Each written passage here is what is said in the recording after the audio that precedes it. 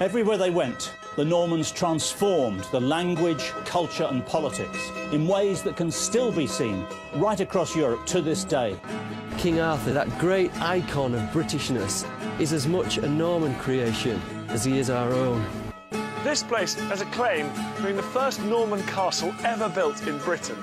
It was the beginning of the Norman Age. The Normans were all about building permanent public art. This is about as close as you'll ever get to being at the Doomsday Inquest. A season of programmes uncovering the legacy of the Normans, coming soon to BBC Two and BBC Four.